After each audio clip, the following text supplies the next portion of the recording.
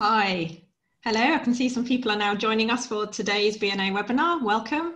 We look forward to sharing with you some things about the brain and nervous system today. For those of you who's been to previous webinars, you might recognize myself. I'm Anne, and today we've got somebody new joining with us today. Yeah, hi everybody. I'm Emma Yhnell. I'm a neuroscientist at Cardiff University, and it's great to be joining Anne today for this webinar. So I think Emma is going to start with the first question. Yeah, absolutely. So what is a neuroscientist is the first question. So we know that neuroscience might be quite a new concept to you. So we want you to have a think about what a neuroscientist might be. So if we can move on to that question, a poll is going to come up and it's going to give you a few answers, and there should be 4 answers coming up for you. So is a neuroscientist what is neuroscience? Is neuroscience the science of nectarines, the science of the brain and nervous system, science in New Zealand, or new discoveries in science? And what Kahoot does for us is it will count us down. If you're not able to answer in the time, that's absolutely fine. Don't worry about it. You can just move on to the next question, and then it will tell us what results we've got. So what people thought neuroscience is. Because we're talking about neuroscience a lot today, so I think it's really important that we understand what it is at really the beginning of our webinar. Okay. So we can see the results popping up here, and we had a bit of a split crowd here. So lots of people thought neuroscience is the science of brain and the neurosystem. And a couple of people thought neuroscience is new discoveries in science. So what we were looking for is neuroscience is the science of the brain and the nervous system. But also neuroscience is sometimes about new discoveries in science, because we do lots of research as well, but it's really the brain and the nervous system that we were looking for there. And here's a picture of the human brain. This is a cartoon. On the left there, you can see the brain. You can see I've got this brain with me as well today. You can see it's got lots of folds on the brain. You can also see a nerve cell there on the right of the screen. And because this is a brain cell, we call this a neuron. And your brain is made up of millions of these neurons. And they're really microscopically small, but they're all in there, in the brain. And we wanted to show you what these look like in real life, not just in cartoons. So here are some pictures of the real human brain. On the left there, you can see the brain, but also all of the nerves and the spinal cord coming out of the brain. That's what we call the nervous system, because it all connects up together. So you can do things like move your legs, for example, and arms. Then you can see the human brain in the middle of the screen there. And so that would be a human brain that we would look at in the lab as neuroscientists. And then on the right there, you can see some of those brain cells, those neurons. And this image will be taken at under a microscope. So brain cells are really, really small. So we need to put our brain tissue under the microscope to be able to see them. Excellent. Thank you for that, Emma. So now we'd like to ask you to use the chat box again that you were using right at the beginning. So if you just want to write into the chat box, and we'd like you to think about the question, what do the brain and nervous system do? So what ideas have you got about what the brain and nervous system does? We've just seen some pictures of it. So the brain is in your head, your nervous system goes throughout your body. It connects all parts of your body with your brain and vice versa. So have you got any ideas about what your brain and nervous system actually do? Do put them into the chat box. We've got some things coming in here. Somebody says it controls your bodies. That's excellent. That's right. So your brain and nervous system controls your body. It allows it to move. And it also controls things inside your body. So things you might not have thought of, like your digestive system, for instance, that's all controlled by your nervous system. Someone has said thinking and decisions. Excellent answer. So yes, all your thinking goes on in your brain, and the decisions you make are all based in your brain. It tells our muscles what to do, and it makes decisions. So yes, absolutely. The brain thinks and commands the rest. Yes, it's excellent. It tells your body what to do. brain sends messages to other parts of the body. Gosh, they're coming in so fast. Yeah. It helps us to move. It helps the brain to move so don't fall on the ground. That's very important. And not only does your brain help you to move, but it keeps you balanced as well so that you don't fall over. It has the senses, exactly, yes. So that's a really good one, isn't it? Your nervous system, you have these special senses, we call them sometimes. So vision and hearing and taste. And it also has senses that we might not think of, like proprioception. You might not have heard of proprioception. And that's the sense of knowing where your body is in space. We think it does it shut down when you are nervous. So sometimes a response to being nervous or being under stress is actually to kind of, it makes you behave differently, and that can be to kind of shut down. So that would be something your nervous system does as well. Lets you think and learn a TV. I'm not quite sure what learning a TV is, but it definitely makes you think, and it does make you learn as well. So I'll go with a yes for that too. I think the brain and nervous system helps you move around and help you stay healthy. Absolutely. It makes you remember and have memories. Yes, so your brain holds all your memories, both recent memories, what you've just done, but also memories of your life and what you've done last year and who your friends are and things like that. It gives us personalities. That's a nice answer. It's a different aspect of what the brain does for us. And it helps us to feel. It does indeed. And it helps us to feel both touch and it helps us to feel emotions as well. So both kinds of feelings. Wow, excellent. Thank you so much for all those answers. So the next one is actually, it's quite similar. So we want you to put your answers into the chat box. So the question we're asking you this time is what happens when they go wrong? So can you think what might happen if your brain or nervous system go wrong? So someone's already said, if you don't have a brain, you can't see and you can't hear. That's very true. So you need your brain to see and to hear. Sometimes we think of seeing as being all about the eyes, all about the ears, and that's true. You need eyes and ears, but you need your brain too. You can't move, also true. It helps us to be intelligent individuals. Yes, you're right. We need our brain to be to use our intelligence. You get angry. That might be true too. If your brain doesn't work properly, you can get very angry, inappropriate emotions. Your body shuts down. Unfortunately, yes. If you have a spinal cord injury, for instance, you would go to hospital as you can't function. I think that often happens as well.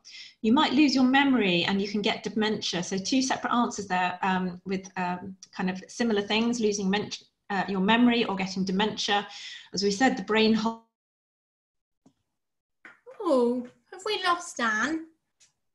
I think we have, so I'm just going to take over. Some really good things coming in on the chat there. So you're saying that you maybe can't think so much. Somebody said the Tin Man was sad when he didn't... Holds all your memories, so if that goes... Hands back.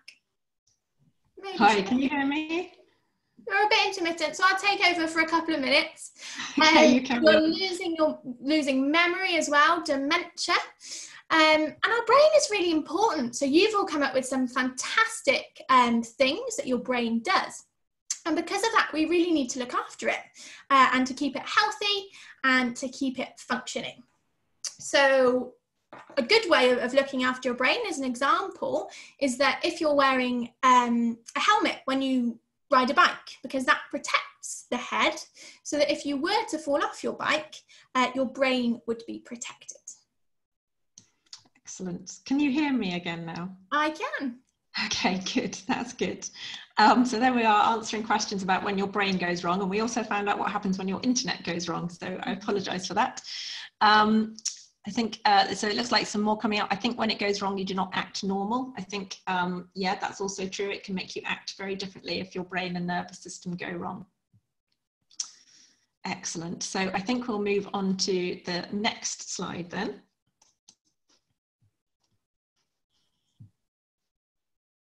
Wonderful. So I'm not sure if Emma's with us, but we're asking you. Good. So we are going back to Kahoot for this one, and a question for you is what is a scientist? So you can select as many answers as you like here. What is a scientist? Is it someone who works in a laboratory, someone who wears a white coat, someone who is very clever, someone who uses complicated words? So there are a few options for you there. So pick as many options as you like. in answer to the question, what is a scientist? Good question. Okay, so I can see the answers have come in there, and we've split the crowd. You could pick lots of different answers there. So maybe you picked all 4 of them, maybe you picked just a few. And lots of people would say that scientists are all of these things. They do sometimes work in laboratories. I'm a scientist and I sometimes work in a laboratory, but I also work in the clinic, helping patients, sometimes in the field. People who wear white coats, so scientists do wear white coats sometimes in the lab. This is to protect us from any spillages of chemicals and things like that. We don't always wear white coats. Someone who's very clever. So science is something that is a discipline that we learn over time and something that we become probably experts in. And then finally use complicated words. So some words in science are a little bit complicated, but we do try and make it as understandable as possible. And if you are talking to a scientist and they're using really complicated words, don't be afraid to call them out on that and say, can you just explain what that means, please? Because that's really important for us as well. Sometimes you find that scientists kind of talk in their own language, and that can be a bit of a problem sometimes. So a scientist is lots of different things, and scientists come in lots of different varieties, and they're really just people who are investigating the world around them. So I'm a scientist and I've done science in the laboratory in neuroscience, but also working with patients who have different brain diseases and disorders to try and help them. So as a scientist, we're just investigating the world around us to really just make the world a better place. Excellent, thank you, Emma. So we are going to find out a bit more about scientists and neuroscientists as we carry on through this webinar. I would like to encourage you though, if you have any questions about neuroscience, about the brain, about the nervous system, or what it's like to be a neuroscientist, we're both neuroscientists, and so we will try and answer as many of your questions as possible. Please use the Q&A function for this rather than the chat. So there should be a separate Q&A box and you can write questions into there, and we'll do our best to answer as many as we can through the webinar, and also towards the end when we'll be doing a bit more of an opportunity to do some Q&A with you. So yeah, do get your questions in there and then we will answer them as we carry on from here. So the next thing we're going to do is we're actually going to do an experiment ourselves. So as Emma just explained, scientists are people who explore the world around them. And the way they do that is they do experiments and they make observations.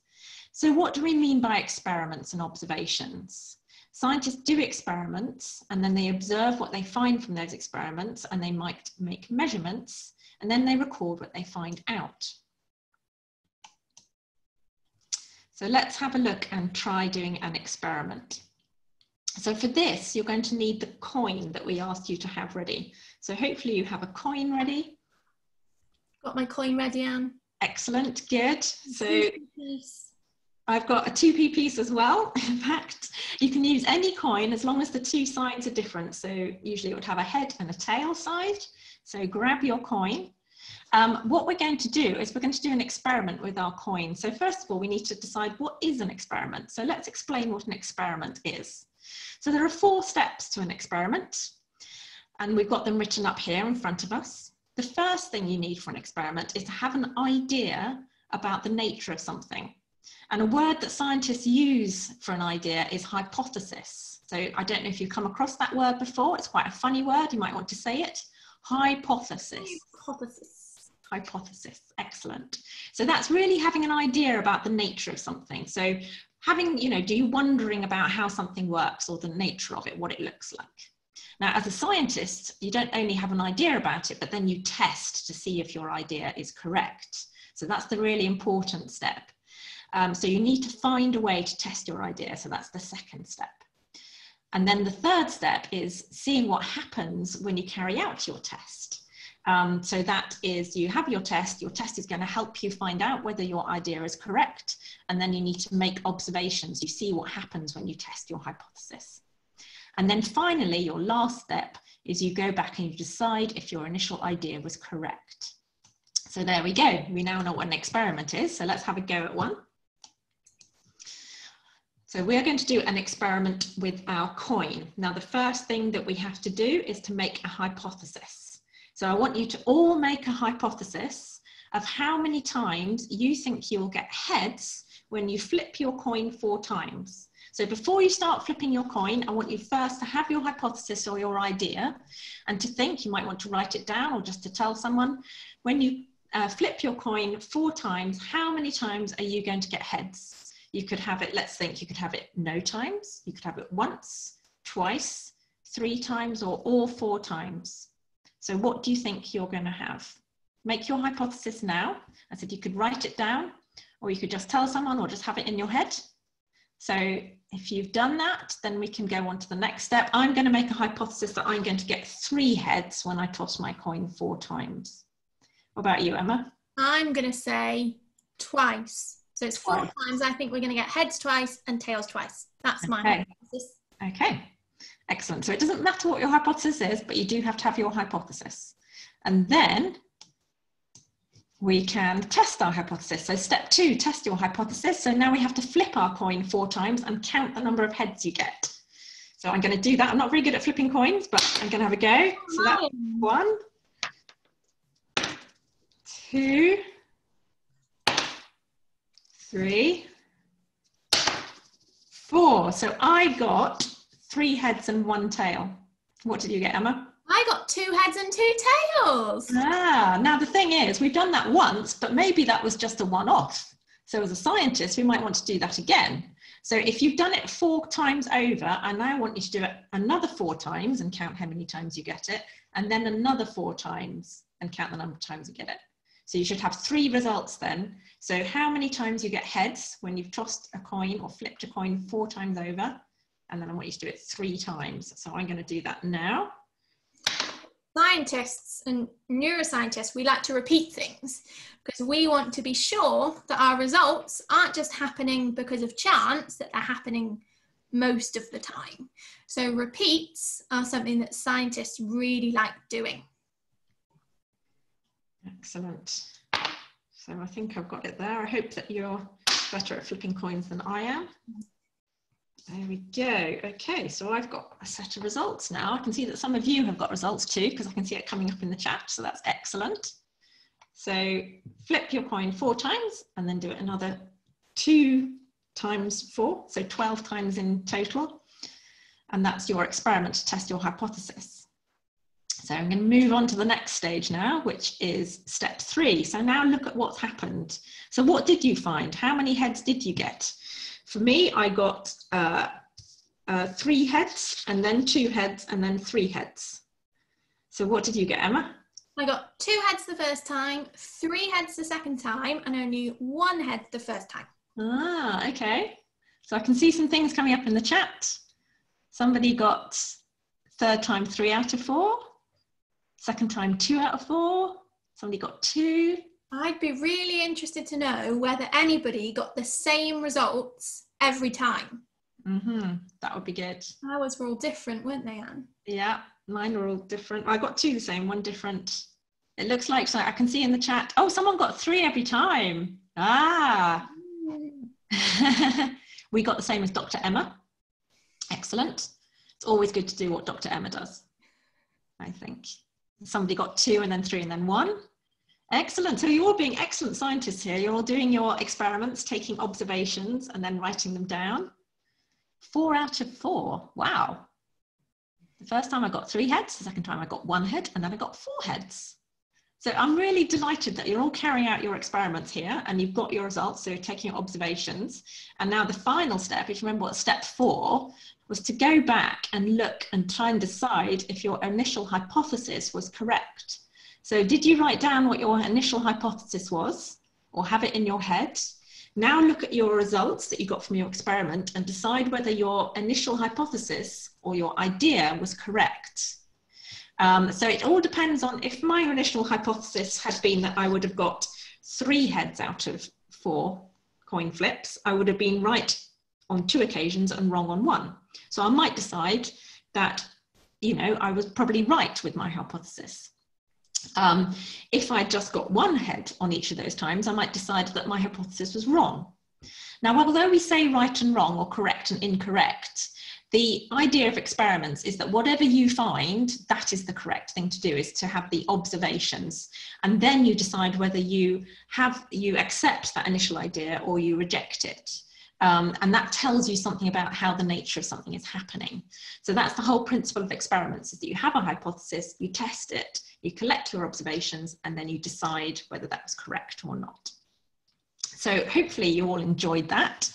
I can see that lots of people are commenting on the chat, so I can see lots of different answers, and that just shows you that there's a lot of things going on that you have to take into account when doing experiments.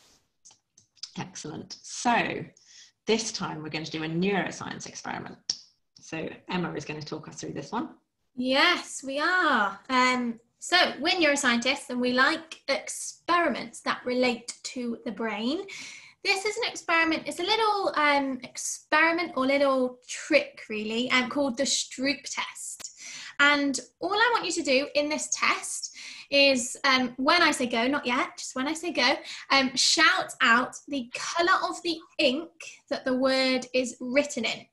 So words are going to come up on the screen when I give Anne the go ahead, and I want you to shout them out really loud and really proud. It won't work if you don't do that. And I want you to just shout them out as loud as you can. So, are you ready, Anne? I am ready, yes. Let's go. Okay. Red. Green. Blue. Green. Green. Red. Blue. So this is a test that I do quite a lot. This is called the Stroop test, and you probably got a little bit confused there. That's absolutely normal, because I played a little bit of a trick on you. I changed what the word said and the colour of the ink that the word was written in. So initially we had the word red written in the colour red, so your brain understood and it shouted out red. But then when I changed the colour of the ink that the word said, your brain got a little bit confused. And it probably read out what the word said rather than what colour ink the word was written in. So now you know my trick, let's give it another go. And we'll see whether you get any better at this when you know the trick and what's going to happen. So are you ready, Anne? I am ready. Let's go. Okay. Blue, red, green, green, red, blue. Aha! So maybe you got a little bit better. Tell us in the chat whether you got better the second time round or not. And this test is really quite a cool brain test, because your brain has a challenge. It doesn't know what to do, whether to read the words or read the colour of the ink. So I can see that Maisie got better and Angela got better as well. Lots of people getting better, which is good. Maybe try it tonight and see what you're like then.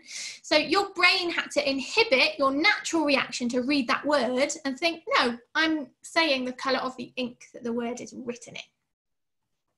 Fantastic, thank you for that, Emma. So again, if you have got any questions at all about what we're talking about, maybe how the Stroop test works or anything at all about how your brain or your nervous system works, do put them in the Q&A and we will get hopefully to answer those as we go through. But it's great to see that lots of you have obviously done the Stroop test and someone got them all right second time round, so congratulations, that's really good. So we're now going to do something else that neuroscientists do. This is finding out what the nervous system is made of. So neuroscientists, I said neuroscientists, like other scientists, do experiments, and they do particular kinds of experiments to actually find out what the brain and nervous system is made of. Now here we've got a picture.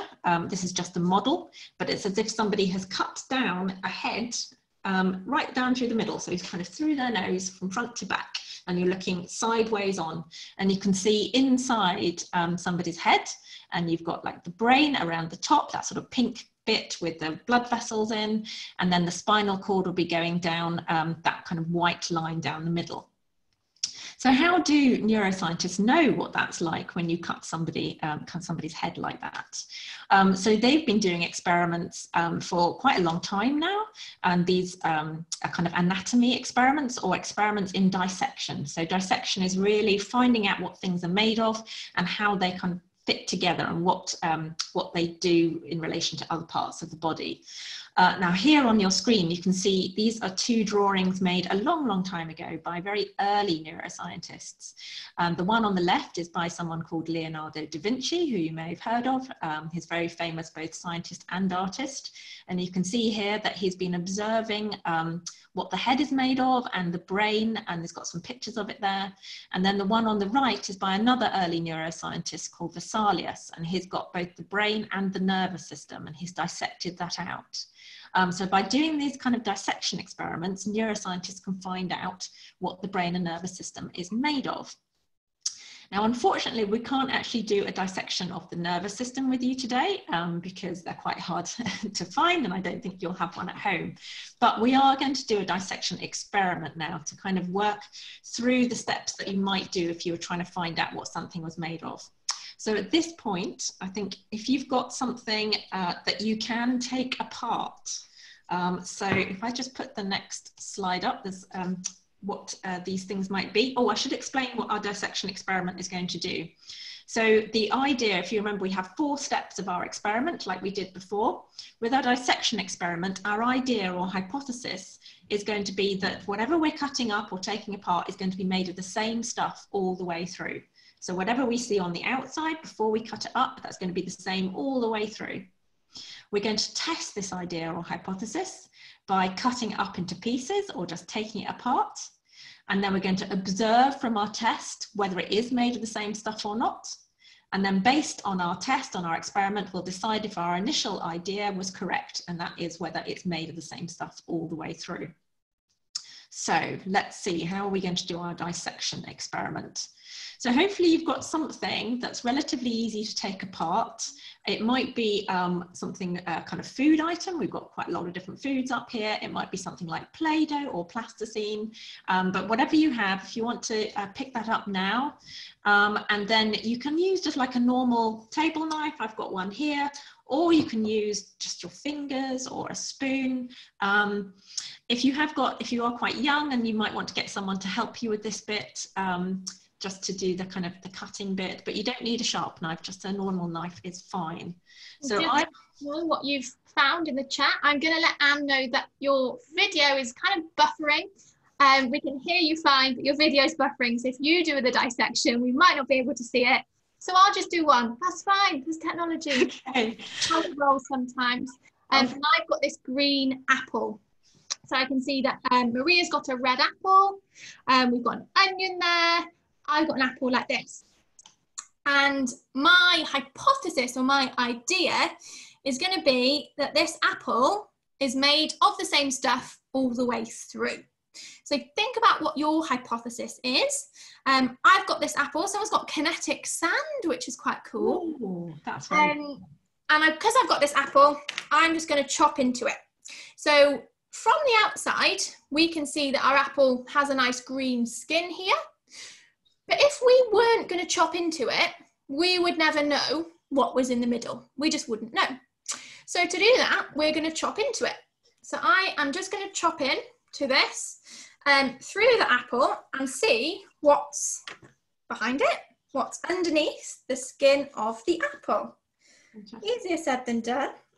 What have you got, Anne, there? We won't be able to see it. Just talk us through it. Yeah, I don't know if my video is working, but I will describe what I've got in front of me and I will hold it up in case you can see. So I have got a samosa, which from the outside just looks like it's kind of pastry, I guess. It's all the same colour and texture. And I've also got a pack of butter. So on the outside, my butter looks like you'd expect butter to look. It's kind of pale yellow colour. And it's a block, a rectangular shape. And I am going to cut both of those up to see if they are made of the same stuff all the way through. So what's your hypothesis, Anne? Oh, my hypothesis is that it is made of the same stuff all the way through. So that's the hypothesis I'm testing. Cool. Thank you for correcting me, Emma. No, that's okay. We need our hypotheses. Absolutely. So hopefully you're all doing that now. I've got some discoveries already. So what are you finding out? I can see some comments coming up. Somebody said, I cut through plasticine with a 50p coin. I think that's a great initiative there. Using a coin from your earlier experiment to now cut through in your dissection experiment. I think that's fantastic.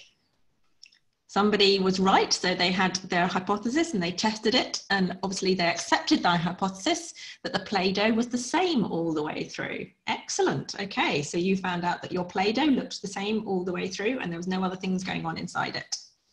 Wonderful.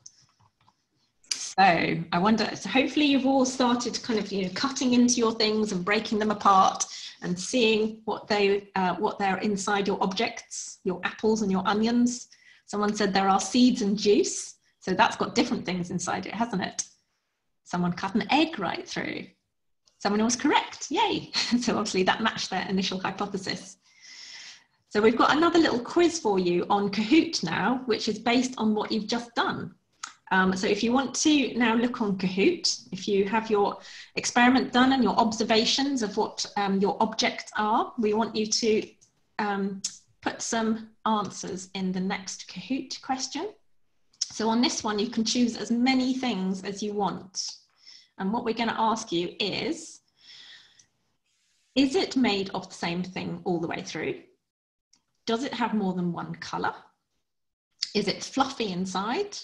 Or is it wet to touch? You can select as many of those that apply to whatever it is that you're cutting up. So if it's made of the same thing all the way through, if it has more than one colour, if it's fluffy inside, and if it's wet to touch. So I can see there's answers coming in now. It all depends, of course, on what your object is. So it's going to be different for everybody, but we'd just love to see what you found out from your object. Yeah, and I can see here that my experiment with my apple had a bit of a taste of my apple. That's a good thing about using an apple for this. You can have a little tasty snack. My apple on the outside, you could see it had this green skin, but on the inside, you can see the flesh of the apple there. And when I cut in again a bit further, you could see the core of that apple and the seeds within it. And we wouldn't have known that this apple had seeds if we hadn't cut into it. And that's why dissections are important, so that you can see inside things.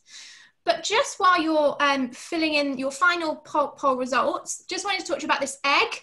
So I've got this egg as well. And because this is a neuroscience seminar, an egg is a really good model for the brain, because it's got a hard outer shell, which can represent our skull. And then within the egg, you can see the white of the egg in there, which we could think represents our brain. And we can do dissection on the brain, but we can also do some quite cool stuff on brain imaging, where we can put people in a scanner and see what's going on inside their brain. So that's quite cool as well. Wonderful. So I can see lots of comments coming up in the chat, but let's have a look at the poll results first. So 7 of you replied that it is made of the same thing all the way through. So maybe that was a bit like my butter. So when I cut into the butter, it looked the same all the way through as it did on the outside. So if our initial hypothesis was that it was made of all the same thing all the way through, you confirmed that hypothesis, you accepted it. 15 of you, however, said it had more than one colour. 3 of you said it was fluffy inside, so I'd love to know what you're cutting up. And 9 of you said it is wet to touch. So that's really interesting, isn't it? Because we've not only kind of answered our initial hypothesis, so our initial hypothesis was just whether it was made of the same thing. But by doing observations as well, we've also found out other things, like it has more than one colour, or it's fluffy inside, or it's wet to touch. So those are things that scientists do as well as experiments. They also make observations, and those additional observations can sometimes raise more questions. So experiments answer questions, they answer that original question, but then they ask more questions, because now that you've found out that your object has more than one colour, let's say that it was a cucumber, because I can see someone in the chat said their cucumber was dark green, but when they cut into it, it had seeds and was light green. So there are 2 different colours there. But does that mean that all cucumbers are made of more than one colour? Does that mean that all vegetables have more than one colour? So you can see that there's another question that's been raised by that initial experiment. So that's what scientists and neuroscientists are doing all the time, is actually asking themselves questions, testing it, finding out the results, and then finding more questions because of the experiment they've done. So I hope that was quite fun. I hope you've got something nice to eat maybe at the end of that.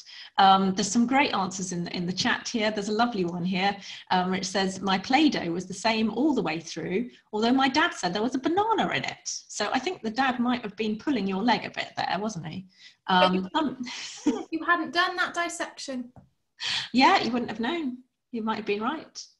So excellent. I think that's an excellent experiment that you've all done. Well done. So if we move on to our next slide then.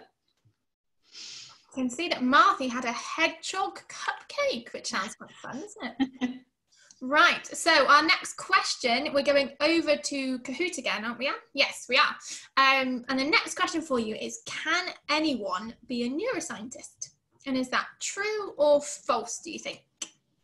So can anybody be a neuroscientist? True or false? What do we think?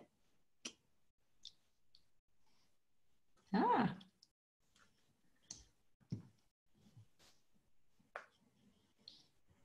Aha. So 15 of you thought that was true, which I'm really pleased about, because I think anybody can be a neuroscientist, and yes, you have to study hard and get a degree and things like that, but I think anybody can be a neuroscientist if they're interested in the subject and they're keen to learn more about it. What do you think, Anne? I think that's definitely true. I think anybody can be a neuroscientist. If you're interested in the brain and the nervous system, then you should be a neuroscientist, because then you get to spend all the time finding out about the brain and nervous system. So yes, absolutely, anybody can be a neuroscientist. So we're going to have another activity now. Now this is an activity that we are going to start now together, but you can carry on after the webinar as well if you want to carry on working on it. But whilst we're doing this activity, we're also going to be answering some Q&A. So don't forget to put some questions in the Q&A that we can answer for you. I can see some have gone in there, which we'll be answering it. Now this activity, so you can get out your drawing things, because now we would like to ask you to draw yourself as a neuroscientist. So anybody can be a neuroscientist. We've learned something about what scientists do, and we'd love to see drawings of yourself as a neuroscientist. So if you want to get your drawing things, your paper, your pens, your pencils, and get creating, and we shall answer some questions while you start on that. There's a lovely question for Emma here, which I think we should start with. So what's your cuddly brain called, Emma? Well, yeah, it's a good question, Anne. It's a question I get asked quite a lot. Brian is the answer. Brian, nice name. Why Brian? Because he's a brain, and I like inspiration with a name. Brian the Brain sounds good to me. Sounds good to me too. Right, so why did you want to be a scientist, and what's your favourite thing about being a scientist? So I'm going to answer that first, and then I'm going to ask Emma to reply as well, because I suspect our answers will be slightly different. I wanted to be a scientist because I was just really interested in how things worked. I always wanted to kind of take things apart and find out what put them together and how things kind of happened, in particular in the body and in living things. So I started off doing biology, and then I specialized in neuroscience because I became really interested in how the brain worked. So I wanted to know how things worked, but then I was also interested in finding out really what happened when it went wrong so that we could help to cure people.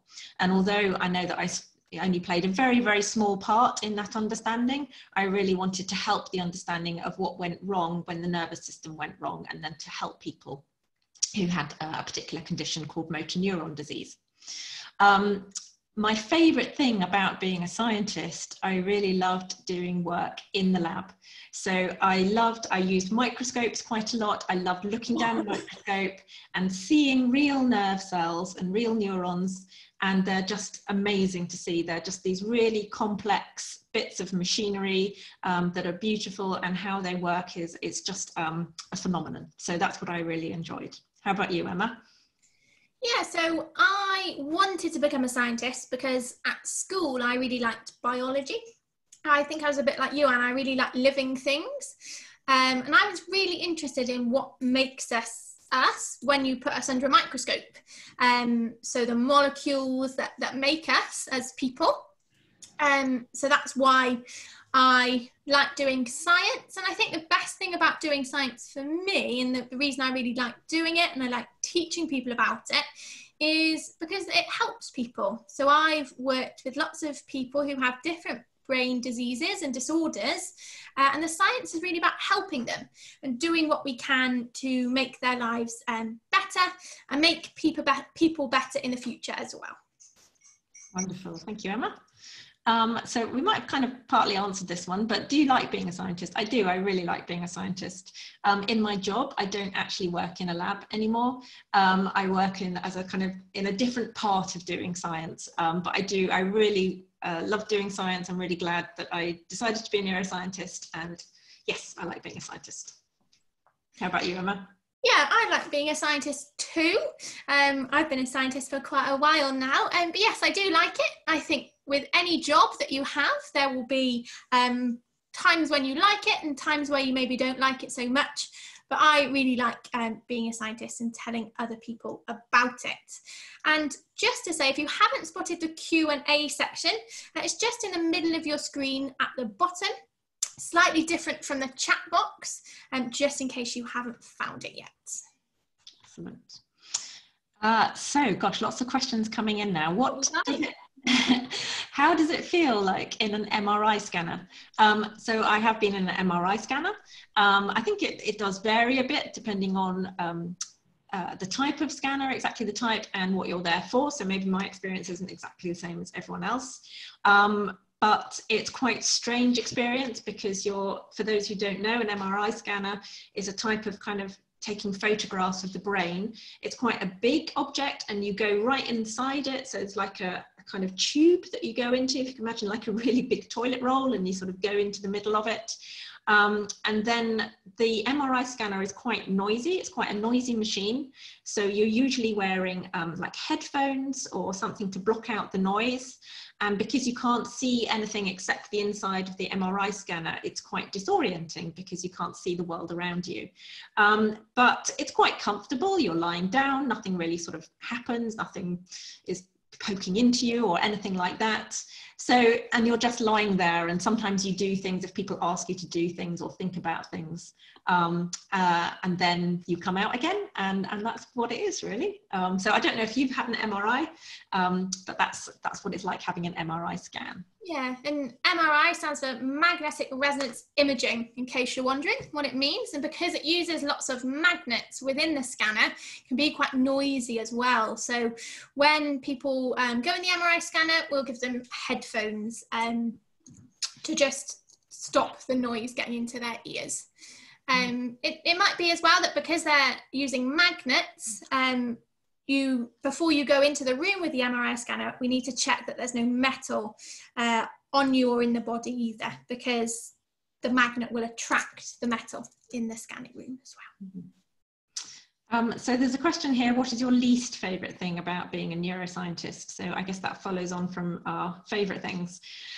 Gosh. Well, I think for me, yeah. probably one of my least favourite things is when experiments don't turn out the way you wanted. And that's really frustrating and maybe a bit annoying, but it's part of science. Sometimes things don't turn out the way you expect. So you make a hypothesis and that's incorrect. And that's a bit frustrating, but that's what happens. That is science. And it's really important that we are honest. And if it hasn't worked, we just say it's not worked. Our hypothesis has been proven to be incorrect. So that could be quite frustrating if you've done an experiment that takes 2 years. But that's just the way it goes. And that's really important in science, that we either prove or disprove our hypotheses. So I'm just going to jump down a bit, a question that's been sitting there a little while. What happens if you hurt your brain? So that's a really good question, and people do hurt their brain, sadly, and it can be hurt through injury if you hit your head, or it can be hurt through disease if there's a disease process. And what happens really depends a lot on whereabouts in the brain this injury happens, because your brain does all those things that we talked about earlier. It helps us to move, it helps us to see and to hear, to think, to speak, to have personality, to feel emotions. All these things happen in the brain. So depending where exactly that injury is, then that will dictate what effect it has. Now, some types of brain injury you can recover from. It might take a little while, but you do recover. And other types of brain injury, it's very hard to recover, or you only get some recovery from it. So types of brain injury might include, I said, like if you actually hit your head, but it could also be a disease like maybe dementia. You might know some people with dementia, or another kind of degenerative disease. But I hope that answers your question of what happens if you hurt your brain. So do you want to answer one, Emma? Yeah, sure. So how long does it take to become a neuroscientist? That's a really good question. So I suppose it depends where you start off from. So in school, to be a neuroscientist, it's really about science. So I did some GCSEs in science and some A-levels. And just the GCSEs and A-levels took about 3 years. And then I went to university to do a science degree. We call that an undergraduate degree. And you can do those in neuroscience. I actually didn't do a degree in neuroscience. I did a degree in a different type of science called biochemistry. And then I went on and did a PhD. So that's another degree in neuroscience. So that's why I can call myself Dr. Emma, because I've got a PhD in neuroscience.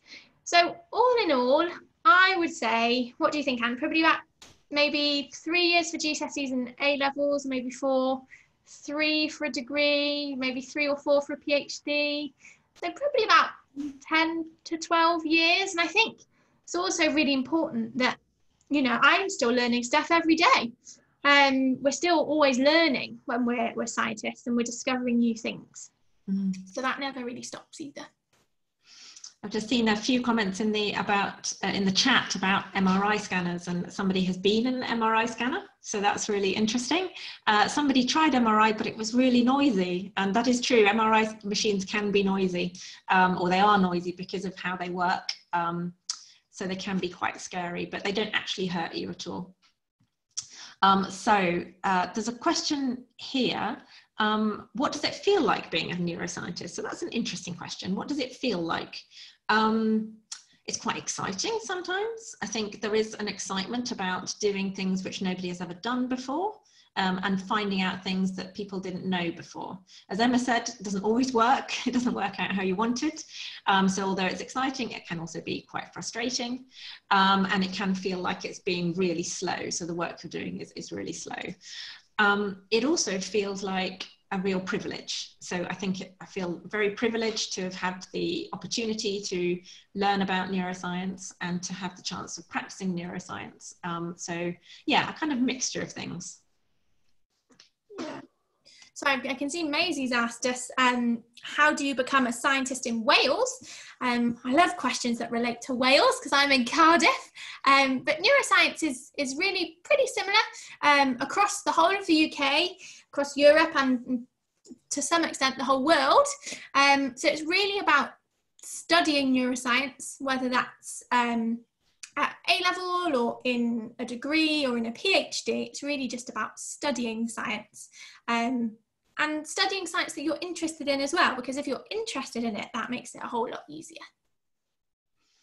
There's a fantastic question here. Have you ever held a brain? And I have. I've held quite a few brains, I guess. I've held human brains, and I've seen a lot of human brains because I have visited the brain bank. So a brain bank is where people actually donate their brain after they have died to allow neuroscientists to study them. So this is an amazing gift that people give to neuroscience, is they actually give their brain to be studied after they have died. And those brains are kept together in what's called a brain bank. And there you can see lots of brains, and scientists study them and find out, how they work and what's gone wrong if they've had a disease, and really help people to have better treatments in future. A kind of fresh brain is it's very soft. It hasn't got much kind of its own structure to it. It's really held together by the skull and the fluid around it. And then if you take it out, it's really soft and sort of collapses. But quite often brains are preserved so that people can carry on studying them over quite a long time. And then they take on a slightly different sort of structure and texture, and a slightly different color as well. So yes, I've held a brain. Yeah, and when they're preserved, it's really just like pickling something, so that it lasts for longer, so that more people can use it and can benefit from it. So that's, as Anne said, that's a really special gift that some people choose to donate their brains to science, and that's really amazing, so that we can learn from them. Absolutely. I can see a question of, was it hard to be a neuroscientist, coming in there? So yes, I think it has been hard to be a neuroscientist, but I think it's hard sometimes in lots of different things. And just because something's hard, sometimes the things that you manage to do that are the hardest are the best. So just because something's easy, don't just do stuff because it's easy. The hard stuff is really great to do too. Excellent. What is the most well-known study of neuroscientists? I'm not quite sure if I've interpreted this question correctly, but I'm going to take it as what's the best known kind of discovery of neuroscientists. And I'm going to go a long way back now to one person who maybe is one of the first neuroscientists, and this is someone who was a doctor to Romans, so back in Roman times, so at least 2,000 years ago.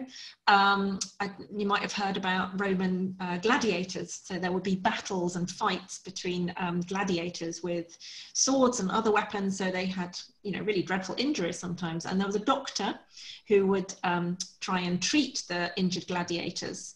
And he was the one who first noticed that if the spinal cord was damaged, so that is the nerve that goes down your back in the spine, then it would stop the limbs from moving. So if you have a damage in your spinal cord, then you might not be able to move your arms and your legs. And he was the first person who really kind of made that connection between how the brain is connected to the rest of the body and controls the rest of the body. So I think that's just, that's a really well-known and very important study that's been done in neuroscience. There are lots of others out there, of course. Yes, I'm going to pick up on this question of do you stress, just to pick up on that one. So yeah, sometimes I think lots of jobs can be stressful, but on the whole, I have a good job, and there are much more good points than the stressful points.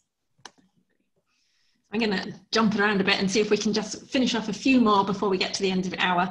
A really quick one. Has any of your family members been a neuroscientist? No, I was the first person in my family to be a scientist of any nature, in fact, and I still am. So I still get asked lots of questions about science. Is there anything living that doesn't have a brain? Well, plants are living, of course, and plants don't have brains. They don't have a nervous system, although they do have a way of communicating kind of within themselves. So plants don't have brains. Very small organisms like bacteria don't have brains.